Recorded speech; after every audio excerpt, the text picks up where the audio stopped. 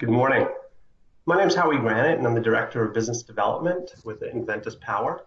And here with... And I'm Ilyas Ayub, Head of Engineering for Inventus Power.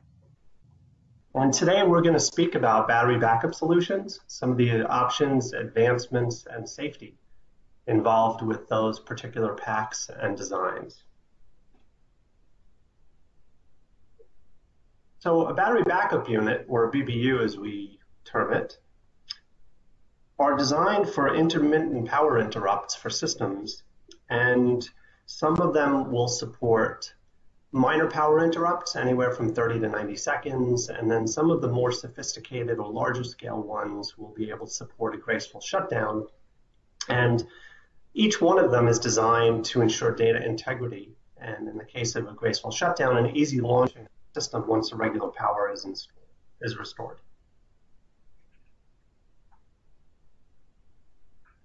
In a BBU solution, there are many options that the system architect has to weigh and consider when he makes or she makes that decision as to how the battery backup is going to support the system. Now, in many solutions, including today's on-premises, UPS is pretty much a common way of getting your battery backup, and that's an uninterruptible power supply. However, you may have certain systems out there, and this is heavily used in the data storage application, that you may have a BBU module actually on board that data storage blade as part of that system. There's also a lot of new solutions out there that are modular power supply units that offer battery backup as an option in one of those power supply unit shelves. So there's a couple of different power ranges that you'll traditionally see in each one of these type of applications, where the onboard of the blade server is only supporting that blade, maybe 1U, maybe 2U high. That may be 100 to 200 watts in power. Power shelf system, though, could be anywhere from that 100, 200 watts up to 3 kilowatts per blade or module in that type of option. And a UPS, at least in our regards, to single phase 12 or 48 volt, might be anywhere from 1.5 kilowatts to 3 kilowatts. Those are all scalable depending on how much power is required for that system or how much runtime is needed. So if we take a look at a virtualized system, as I'm showing here, essentially you can get battery backup in each one of these particular modules with the exception of the network switch. And that is, again, part of the challenge for the system architect to determine what are the concerns with the amount of runtime required, the latency issues within the system, what type of voltages, and what is the power architecture already in that system. So what you don't want to do is be redundant if you don't need to, but essentially when you have a clean sheet of paper, you have to make that decision, where do you want battery backup to reside. So I'm going to toss it over to Ilyas to continue the conversation about Thank you, Howie. So before we talk about design options for a backup battery, let's discuss some of the unique challenges that we encounter with batteries for data storage applications. Typically, BBUs have a very long calendar life requirements. Usually it starts out with 2 years in storage at elevated temperatures and then 5 years operational. So we need to find cells that can survive that long, still provide enough energy to handle a backup event at the end of its life. BBUs also require very high output power. Some fire hose dumps can require up to 5 kilowatts of power from one BBU. As we search for cells, we will need to find cells that are designed to handle that much power. And two of the worst things that we can do to a lithium-ion battery is to keep it fully charged and keep it at an elevated temperature. And guess what? That is exactly what happens with BBUs. BBUs are kept fully charged, ready to go, so they're ready to handle a backup event at any time, and they're in a very high temperature environment. Again, the cell selection is very critical to find which cells can handle this extreme requirements. Another big issue with BBUs is the ability to have accurate state of charge and state of health data. Most fuel gauges require discharge and charge cycles to keep it accurate. Since BBUs are not being discharged often, the fuel gauge can become stale. So we need to find ways to periodically do partial discharges while still be ready to handle a backup event. This may require BBUs to have extra capacity so we can do these partial discharges and still support a backup event. Thermal mitigation is also a big design challenge, considering that we are in a very hot ambient environment and the pack is outputting a very high discharge output. We need to make sure we're not overstressing the electrical components and cells beyond their temperature limits. Most critical is the cell. Most lithium cells are spec'd to a max of 80 Celsius for skin temperature, including overshoot. And if you start at an ambient of 50 Celsius, you only have a 30 C margin, which is not very big considering the amount of discharge power that's coming from the BBU. So we need to look at component selection, mechanical design, and software design to actually manage the heat. We also need to understand how to design the pack to ensure that we don't have a thermal runaway. We need to make sure if a cell experiences an issue that it doesn't propagate to the rest of the battery. So we need to add mitigation to prevent that. There are also many regulatory items that we need to account for in the design to pass some of the standards. Go to the next slide. So within lithium-ion chemistry, there are many options to choose from. Some of them will work for BBUs and some of them will not. Lithium cobalt is a very high energy density chemistry and was used primarily for laptops and cell phones. The issue with this chemistry is that it has a very low power density and it is not as safe as the other chemistries. This solution is actually not recommended for BBUs. Most preferred option is the NMC or NCA technology for BBUs. They offer a good energy density and power density. These types of cells are commonly used in power tools. Iron phosphate or LFP can also be a good option for BBUs. They offer very high power density, is one of the safest lithium technology, and they can handle high temperature excursions. But their big drawback is low energy density and higher costs. But with the additional safety and thermal mitigations you have to add to the other chemistries to keep them safe, a total LFP BBU solution is coming very close to the cost of an NMC or NCA solution. And with the recent advancements in LFP technology bringing the cost down, LFP can still be a very viable solution for BBUs. One of the critical design elements for BBUs is finding cells that can provide high power. This is an example of a discharge curve for a very high rate and 18650 NCA cell. It can provide up to 30 amps continuously for the duration. And as you can see in the graph, the temperature rises very quickly. So we need to find cells that are very low impedance so they don't generate a lot of self-heating. We also have to ensure we have heat mitigation features in the BBU, such as heat sinking, fans, or active cooling. The key is to ensure that we keep the skin temperature of the cell to be below 80 C at the end of its life after a full discharge. The next couple of slides shows roadmaps of different cells for BBUs. So you want to try to pick cells from the pink region as they offer high power density cells. As you can see, we pretty much hit the wall with high rate 18650s at about 3 amp hours. Typically, energy density is not too much of a concern for BBUs. It is typically the power density that becomes a driving factor on which cell and how many cells we need to use. Go to the next. If you need higher than 3 amp hours or 35 amps current capability, then we need to start looking at the 21700 cells. This is the new class of cells that started several years ago, made famous by Tesla. These cells are used in the Tesla Model 3. With these cells, we can get close to 50 amp output from one cell and around 4 amp hours of capacity. The biggest recommendations we give to customers is to design the BBU to be able to handle both the 21700 and 18650 cell geometry. This gives us the ability to switch between them and makes it future-proof. This shows the roadmap of where the LFP or iron phosphate cells are. The best high rate is about 50 amps current capability and about 2.5 amp hour capacity. In the cylindrical form factor, there are two form factors, 18650 and then 26650. If you go higher than 2 amp hour capacity, you're looking at a 26650 form factor for these cells. So safety is a big aspect of the BBU design. It starts with cell selection and ensuring we pick a cell that is from a reputable vendor and has a long history. We also trust but verify the performance of the cell by running testing at elevated temperatures for years. Some of our BBU cells have been on test for more than 5 years at different temperatures to understand the performance over that span of time. Another thing we do to ensure more safety within the BBU is we reduce the charge voltage on non-lithium iron phosphate cells. Lowering the charge voltage extends the life of the cell and also increases the safety factor.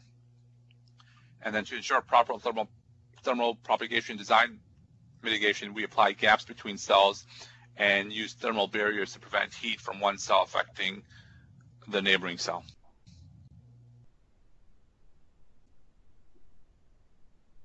If you go to the next slide. Every BBU will have a BMS, it's a battery management system. This system will provide the following features. It will monitor voltage, current, and temperature of the cells to ensure they're within normal limits. And if they exceed those limits, it will shut down the battery. It will also ensure our cells are properly balanced. If they go out of balance, it will slowly start cell balancing and try to ensure all the cell strings have the same voltage. The BMS will also provide state of charge readings, so the end application knows how much capacity is left on the battery. This is typically communicated over a communication bus, such as I2C, SM bus, or CAN bus. And then typically there will also be redundant protection features on the BMS, such as secondary overvoltage protection and current fuses.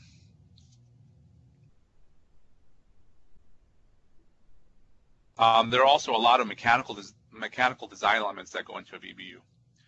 We need to ensure proper cell spacing between cells to prevent thermal propagation and heat transfer. We also employ wire bonding to ensure each cell is fused on both ends. In case a cell fails, we can quickly disconnect that cell from the rest of the pack.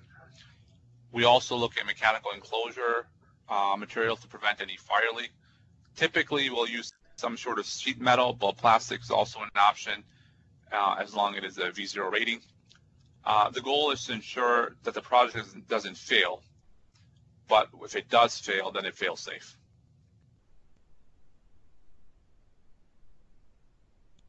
There are a lot of regulations around the world that are tied to batteries.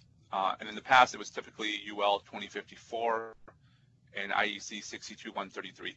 But now as new applications are coming forward that are employing lithium batteries, many new standards are starting to pop up that are specific to those applications. And one common test that is new from previous standards is this thermal runaway test. The test procedure calls out that one of the lithium ion cells to artificially be put in a thermal runaway.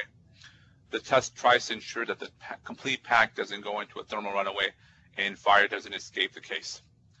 Again, this is to ensure if a lithium ion cell fails, it fails safe and it doesn't take out the whole battery. Thank you, Ilyas. Appreciate your time going through the different technologies involved in the BBU design and manufacture. So I'm going to go through a couple of items that we've been working on within the open compute community.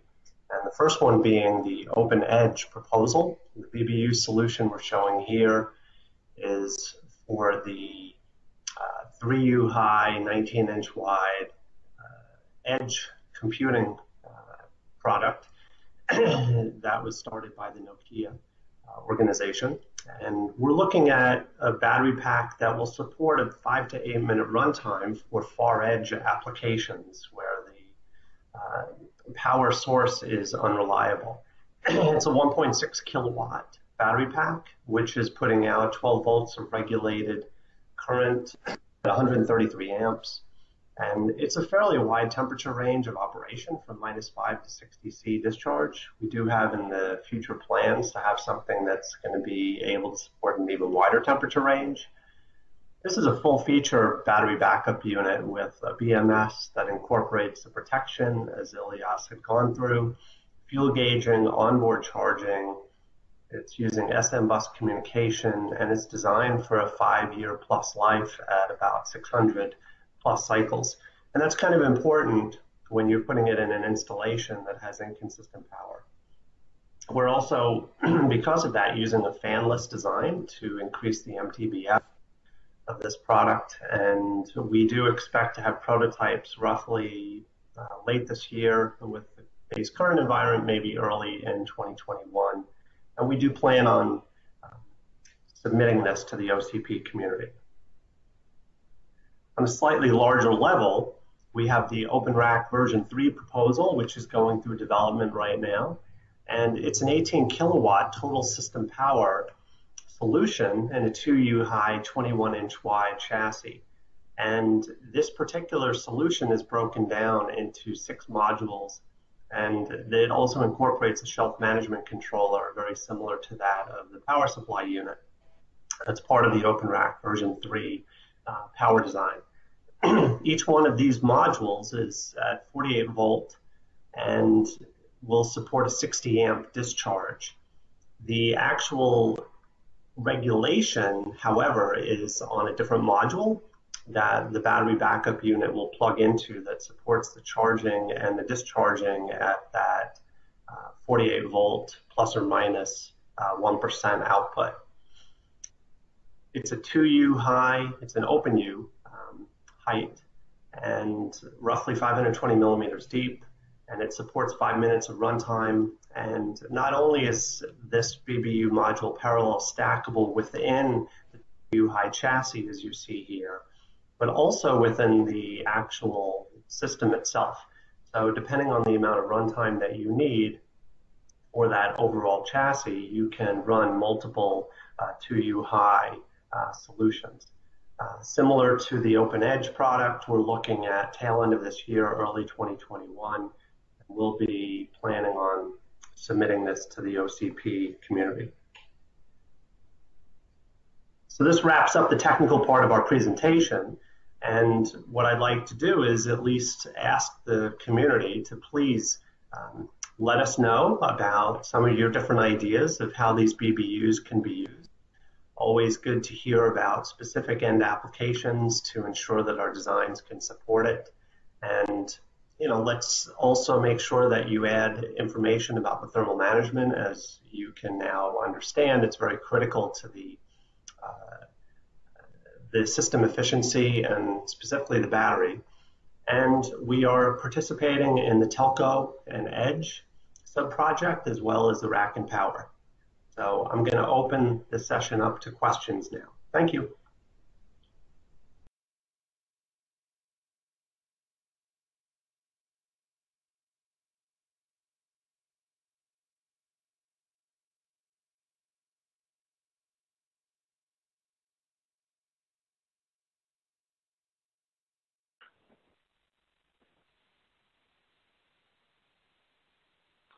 Well, thank you everybody for listening into our presentation. It looks like we have one question so far in regards to the NFPA IFC 855 code.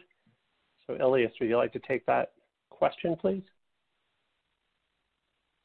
Sure. I would need to look into more details on that requirement and see if there's any concerns with that code for our BBUs. I do believe that that may tie in with the, I think it's the 9540A and having to do with the distancing between chassis and systems. And if that is the case, I believe that it goes into the design of the pack with gaps in between the cells and doing the testing, such as against the UL 1973 certifications. And a lot of the design will be based on achieving that particular requirement.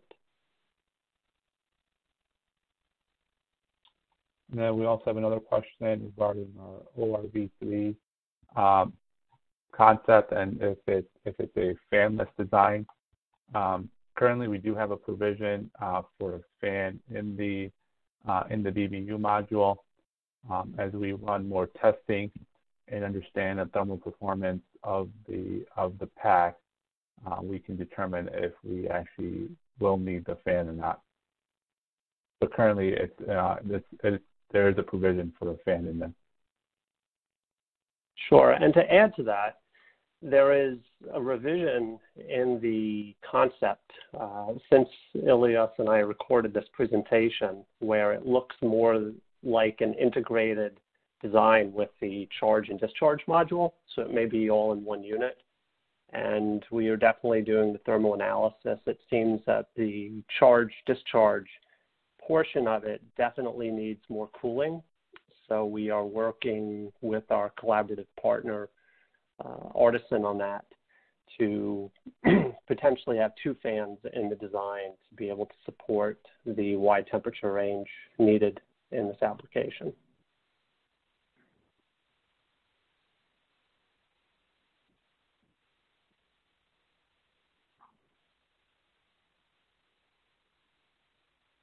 Okay. Ilyas, we also have a question about the charge and discharge circuit. And actually our teammate, Navid, who has been working on it, would probably be best to answer that. So we don't know if we can get him tied in right away. But the charging power will not be 3. So go ahead on that, Ilyas. Yeah, so the question is the charge and discharge circuit the same power, 3 kilowatts? No, so the discharge is going to be 3 kilowatts. The charge will be considerably less than that. We're still determining what the charge current will be. But yeah, it will not be as same as the 3 kilowatt discharge power.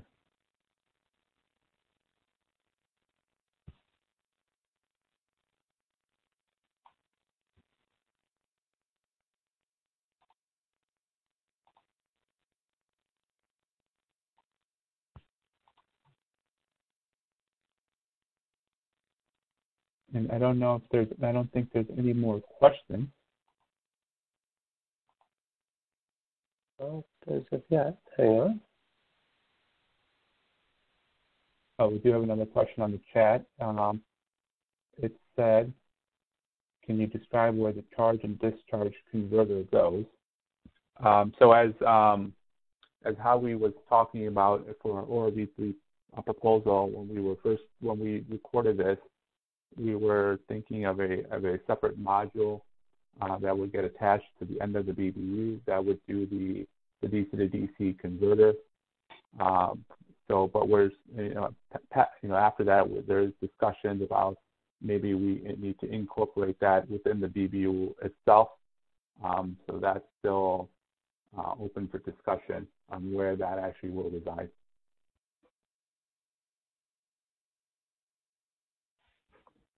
Yeah, one of the challenges in this particular system is it's pretty power dense. So the cells themselves take up a fixed amount of space, and then we have essentially, I believe it's around 973 millimeters between the faceplate and the bus bar. So what we're trying to do is work with Artisan in this case on coming up with a very compact, power dense, and efficient charge-discharge circuit that's going to fit in there.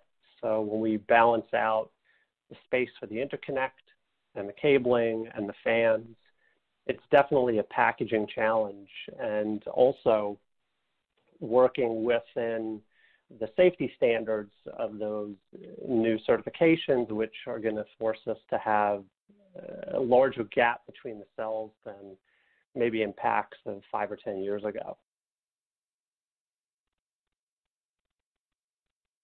We also had a question.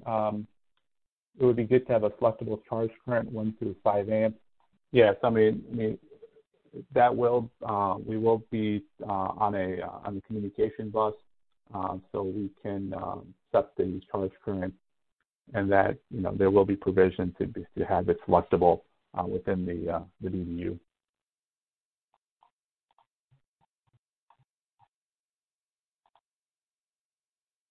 And Ilyas, we also have a question about a fan in the BBU tied into the NFPA requirements.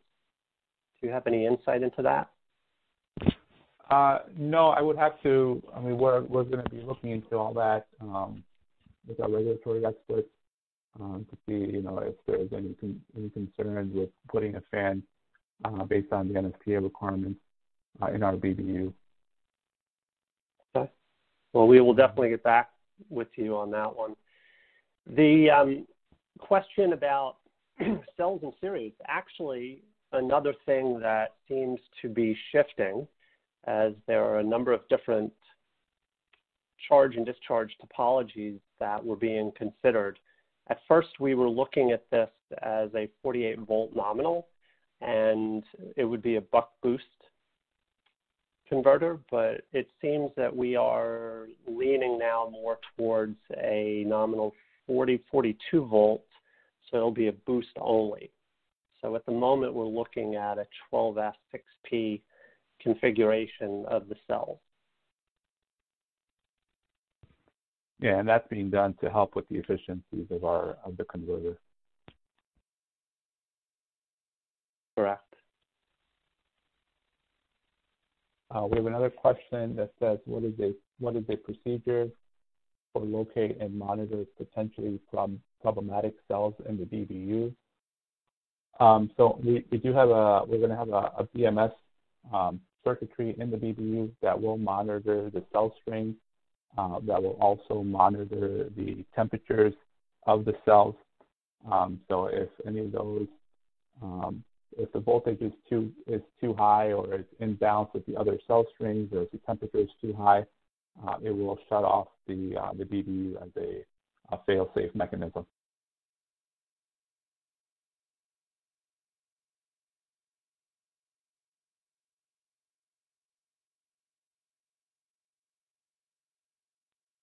There's a question about 12 volt versus 48 volt, and which is more prominently used in the industry and why. Great question. What we have traditionally seen in the data market is the 12 volts as the more standard bus or backplane voltage. But in the telecom segment, it's been 48 volt for a very long time, minus 48 volt actually. And in our case, what we find is either one of them becomes relevant. We have a lot of customers that are using our onboard modules that are at 12 volts, and what we're seeing is more of the updated UPS solutions in single phase at 48 volts. For us, it does add a little bit more cost and complexity for the 48 volt, just because of the number of cells in series and the balancing and the work that the BMS has to do. 12 volts a little bit easier. But on the other hand, the power circuitry components are obviously with 48 volts a little bit easier and lower cost. So we find it kind of balances out and allows us to have a more reasonable discharge current out of the packs with the 48 volts.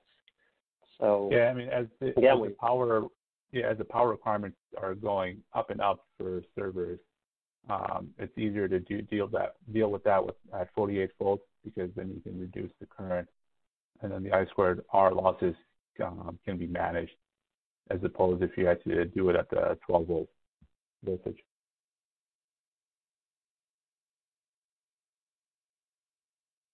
And a question about locate pack level only. Actually, I'm not exactly sure. Maybe you can clarify on that.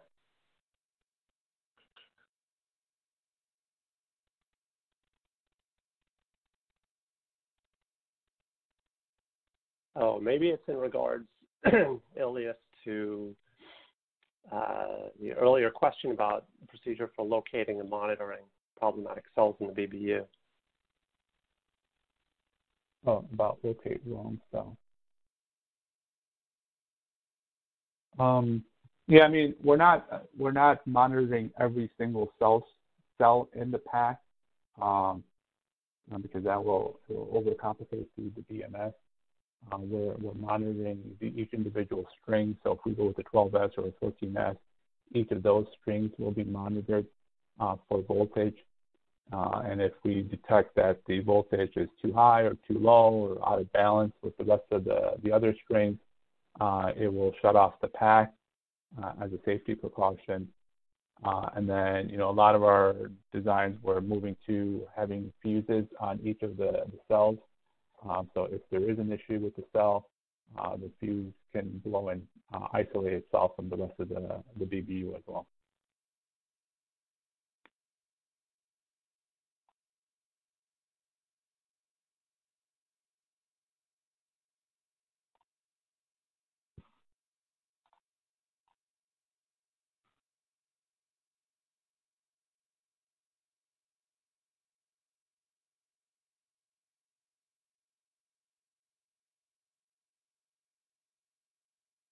All right. Well, it seems that we are down to one last question here as we wrap up the half-hour session about the BBU ORV3 boost discharger and buck charger, correct? So Ilyas, we're taking the 50 volts off of the bus for this, and then bringing it in to charge the packs. So maybe you can just talk very quickly about that. Yeah, so I mean, like how he says, we're still, we're looking at either a 14S or a 12S, but if it's a 12S solution, we're going to boost up the voltage, and then from a charging standpoint, yeah, we will buck the charger to charge our battery pack. Yeah, and the charging piece of it is usually going to be designed a little bit closer to the demand of the system as to if there's a multiple discharge requirement, and also how fast that they need the battery to be able to recharge for another full event.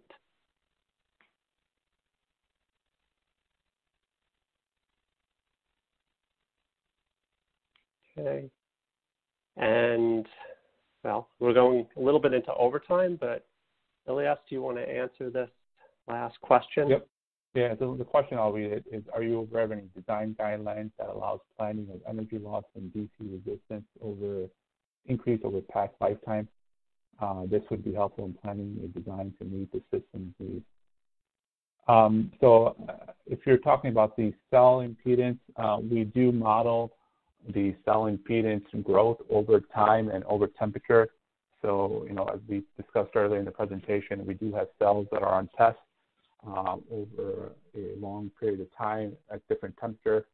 And so one of the things that we get from the test is how the impedance is growing within the cell. So we do model that as we determine lifetime availability of capacity for those for the BBU. So we can determine what the end of 5-year discharge capacity will be, because we will have modeled the impedance growth of that cell. Yeah. So in this case, for example, and with most of our UPS and BBU designs, when we give a rated amount of time, it's at end of life. So in this case, we typically designed 5 years. In this case, from what I understand now, it's for a year. So what will happen is that you'll get that 5 minutes at the end of life, but at the beginning of life, you're probably going to be looking at potentially 40 or 50% more runtime available at installation. So it's absolutely built into the configuration of cells and how many we need. And, we do the independent modeling and testing of all the cells that we use in BBUs so that we can actually verify what we're going to be able to put out there as an expectation.